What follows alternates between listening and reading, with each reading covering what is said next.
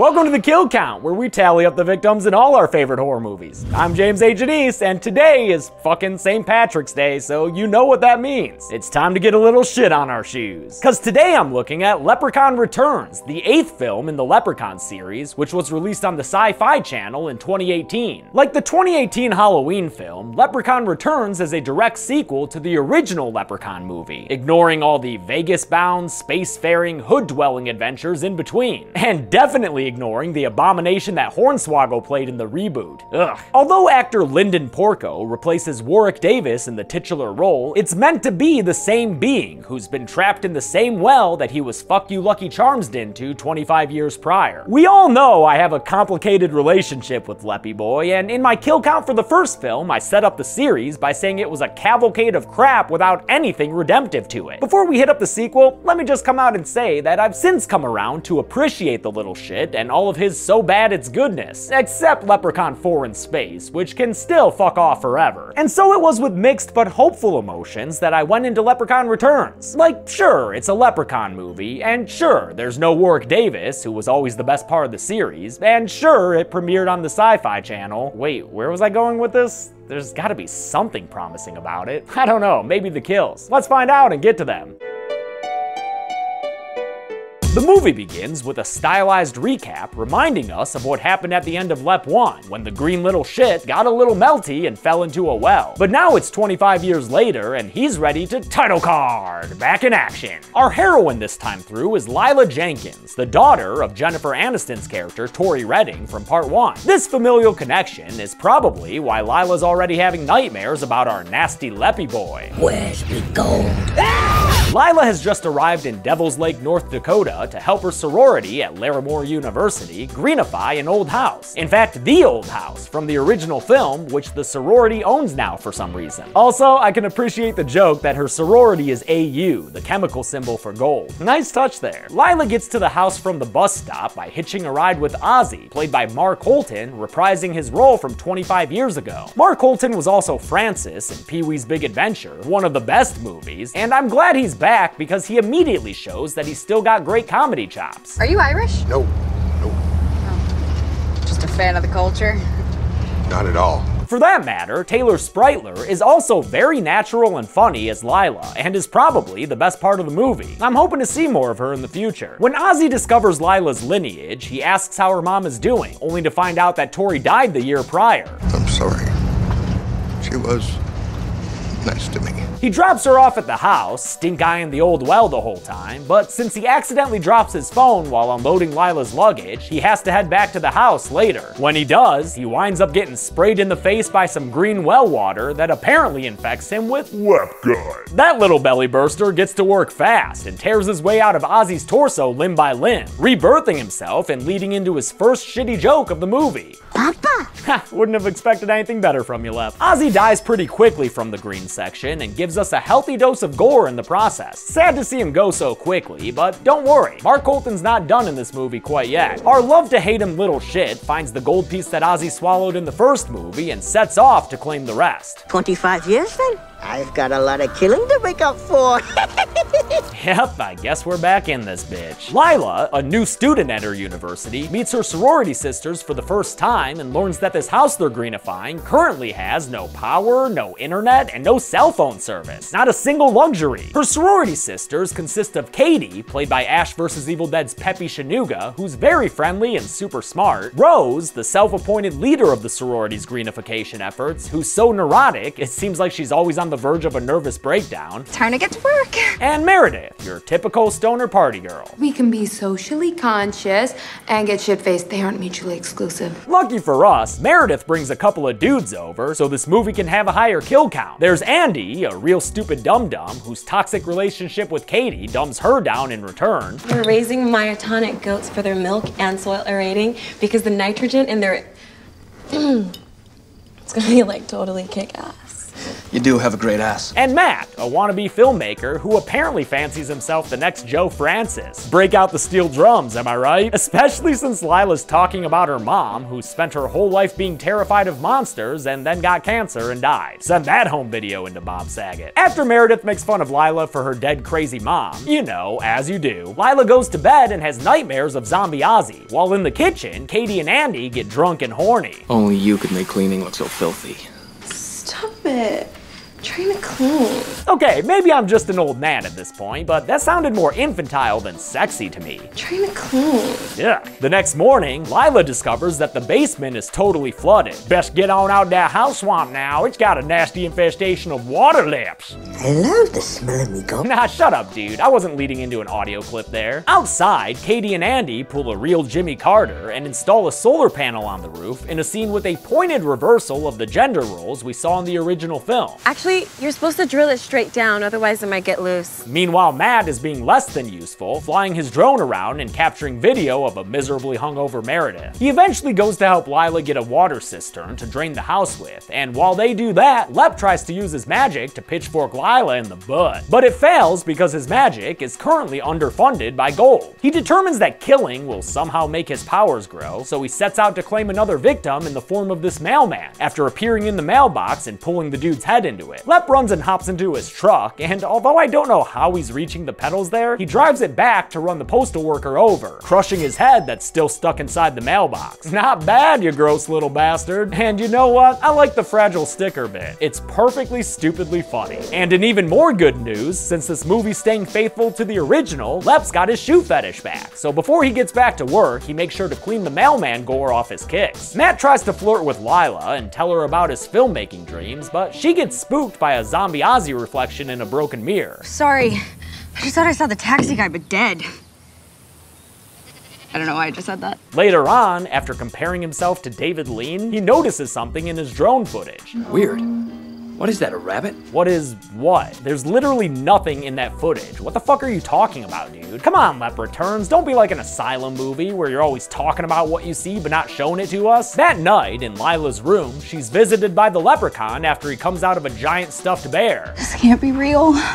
Do I look like a figment of imagination to you? No, you look like an ankle-licking weirdo. What the fuck, dude? Lila realizes this pervert is the monster her mother always talked about, especially after he starts whining about wanting his gold back. He tries to take her gold necklace, only to get burned by it for some reason, and then the power in the house goes out because Andy was trying to blow up an air mattress. Stupid Andy. No matter, Lep can still perv on Lila in the dark, talking about watching her in the shower and shit. Oh, you're disgusting. But in a sexy way, right? Okay, that got an actual laugh out of me. When he reappears, Lila knocks his head off, but he simply fixes himself up, gives the obvious great head joke, and runs away. He eventually comes across drunk-ass Meredith in the kitchen. I think I'm having alcohol hallucinations. Yeah, that's not a thing. She takes a selfie with him, which is kind of funny, I guess, and then he asks her if she'll help him find what he wants. Meanwhile, Lila has wound up outside with Matt and Rose, who don't believe her little leprechaun tale until Meredith runs outside with pictorial evidence. It could be a crackhead who got a hold of the wrong stuff. Whoa, what? Did they just, yo, you know the Mobile, Alabama leprechaun video? To me, it looked like a leprechaun to me. Who else in the leprechaun say yeah?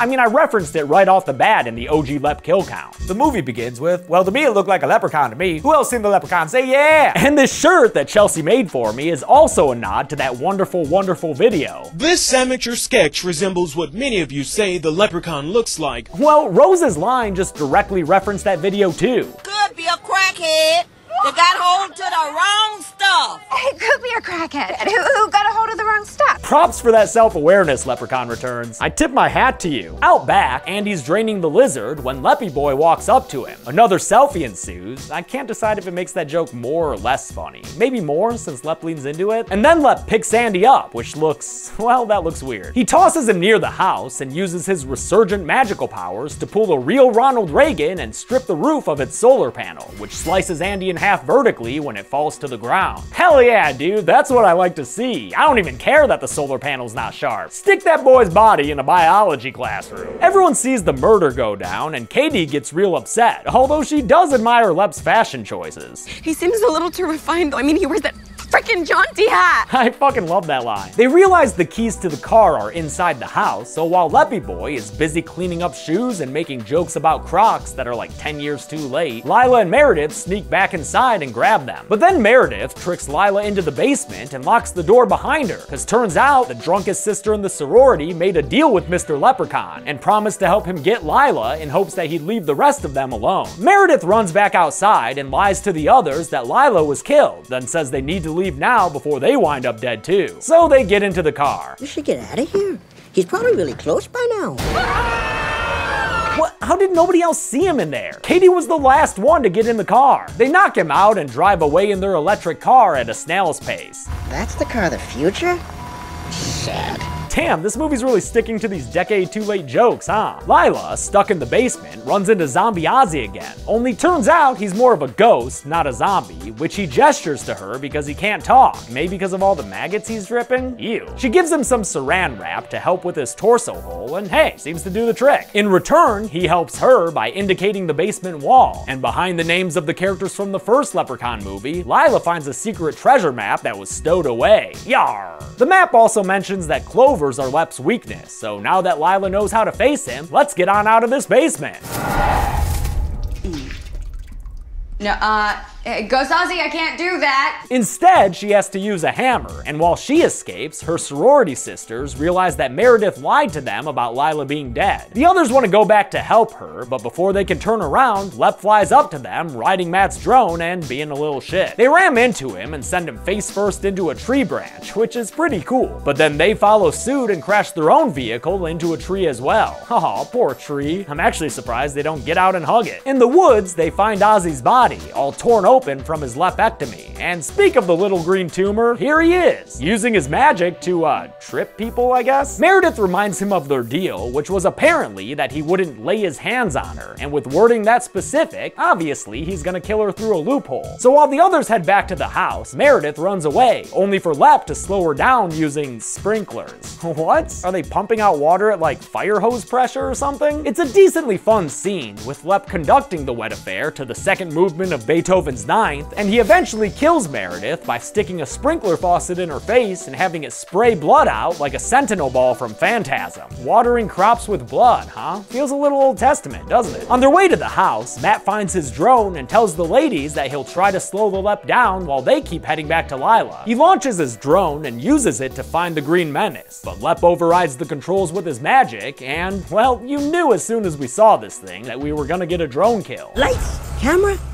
decapitation. And that's exactly what we get, a drone decapitation, while Leppy Boy stands by making limericks about my fan base. Audiences love lots of gore. They certainly do, you little bastard. They certainly do. Lila runs into Katie and Rose in the woods and shows them her treasure map, Yar, which they follow all the way to that pickup truck where Ozzy and his pint-sized friend Alex originally found the Lep's gold. This spot's looking pretty empty though, cause turns out Rose had found it earlier and cashed in some of the gold to finance the sorority's greenhouse project, although she did keep a log and was going to repay the pot later. We can just take it back to the Cash for Gold place and get it back. It's all the way in Bismarck. Yes, Bismarck, which is the capital of North Dakota, for those of you who should be studying for that geography test instead of watching YouTube videos. Since they can't just give the Lep his gold back, the girls make a new plan to defeat him, and they'd better do it soon. He's looking more and more like a real horror movie monster every minute. Katie recognizes Lila's Lep burning necklace as being fool's gold, which is an iron sulfide, and we all know that iron is a weakness of Lep's. It was established in Leprechaun 2, which I made fun of at the time, because I was an idiot and didn't know that iron's a historical weakness for fairies such as leprechauns. They make the pot look full, and Lila brings it back to the house so she can give it to Lep and he can just leave her the fuck alone already, God! After taking the pot, he demands that Lila stick around for the audit, during which he finds tampons underneath the gold, propping up the coins to make the pot look full. I just use a towel so I can cut down on my tampon costs. The other girls jump out and beat him down with pillows. This isn't a fantasy slumber party, what the fuck? And after they run away, Lila Lila puts her necklace around Leppy Boy and traps him in a square of iron items. Katie replaces a fuse to get the house's power back on, while Rose fills a tub up with clover juice and a bunch of Edgar Wrightian action shots. While waiting on her friends, Lila is told by the leprechaun that he can bring her mom back from the dead if she lets him go. And the movie even gets a Jennifer Aniston impersonator to help him make the sale. I love you, Lila.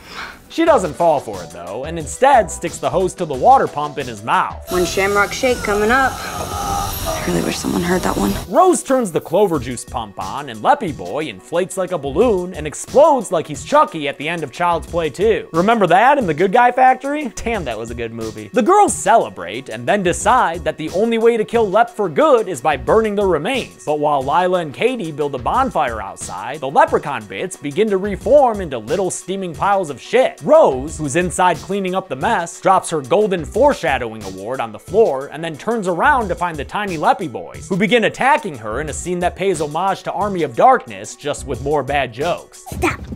Hammer time. It ends after they trip her with a broom handle and send her face first into that golden spade trophy, which impales her and comes out the back of her head. Not bad. Lila and Katie come back inside and find the leprechaun reforming to his full size in a very bubbly, very digital process. But the ladies realize that gold's a conductor, so while Lep is standing on top of what's left of his treasure, Katie electrocutes him with a frayed wire. How's that for energy efficient? They watch as the electricity surges through him and he goes up in flames, so that he can also rip off the ending of the original Child's Play as well. Oh, and just a hint of Nightmare on Elm Street there with those flaming footprints. Okay. Since the house's exits are blocked by flames, the girls go downstairs and start climbing out the very fake not glass window. The leprechaun comes down and tries to stop Lila, but she just tells him to, quote, eat a dick, ass baggins, and then kicks him back inside. I'm sure Token would be proud. The ladies escape and sit down together to watch a great house explosion, which is followed by a gushing green geyser. And looks like they're in the splatter zone. I told you we should have rented the ponchos. Ghost Ozzy appears one last time to wave goodbye to Lila, and after a random dude from the university shows up to drive the girls back to campus, a push-in on Lep's jaunty frickin' hat suggests he might not be dead after all. Sure enough, the movie ends with him all back together again and hitching a ride to Bismarck. Population 72,000, 132,000 if you include the metro area. For 25 years, this Lep stayed in a slumber. How many kills did he wake to? Let's find out at the numbers.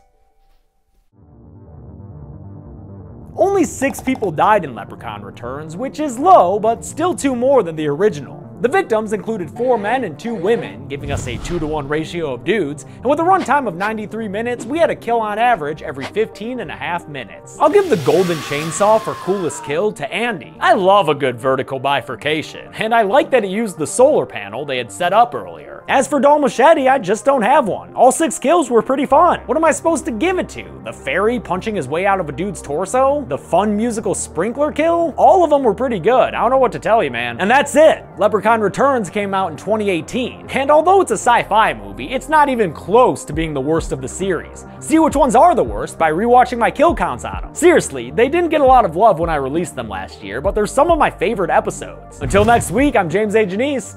This has been The Kill Count. Happy St. Patrick's Day, and thanks for watching The Kill Count for Leprechaun Returns. I want to thank some patrons like Geneve, Brendan Darby, Davin Kane, and Will Weiland. This is one series where I can definitely say I want more. Yeah, he's a little shit, but fuck it, man. They don't have to be great movies. Just give us leprechauns killing people with magic. That's what was so good about this one, is it just had fun. Thanks, everybody. Be good people.